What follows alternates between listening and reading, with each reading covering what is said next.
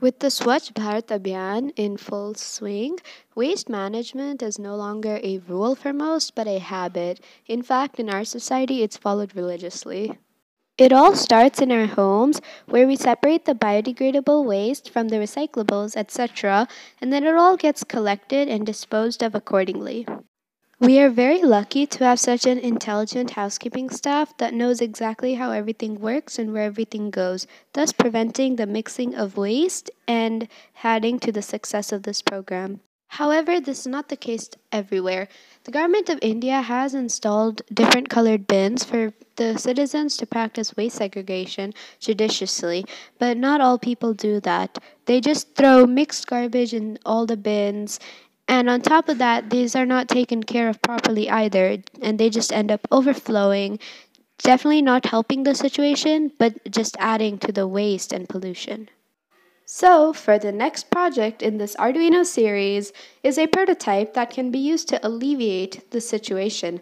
Let's see what Neil has in store for us. Hey guys, welcome back to Nish and Neil Rock. Today it's me Neil here, and in this video I will be showing you my third Arduino project, which is a prototype for an intelligent garbage bin. My model will be definitely useful in waste management systems, and it will also contribute to the technical aspect of the Swachh Bharat mission. But guys, you have to remember that this is just one part. People will still have to be judicious enough to segregate their trash properly. So now, let's head to the video. The right trash will go in the right bin only. So now let's see. So, this is my intelligent green garbage bin, which will only accept trash coming from the green trash can. And the green trash can is biodegradable waste. So now, let's test it. I'll bring my green trash can close to the eyes of my intelligent bin. It senses it because it opens it. So now I'll empty my trash. There, and it closes automatically. So now we'll do it again. There, it opens. I'll empty my trash, and it will close automatically. But wait, there's a defaulter. Someone wants to empty their non-biodegradable waste from the red trash can into my intelligent green garbage bin. Oh no, what's going to happen? Fine, let's just check it out ourselves. So I'll bring my red trash can close to the eyes of my bin.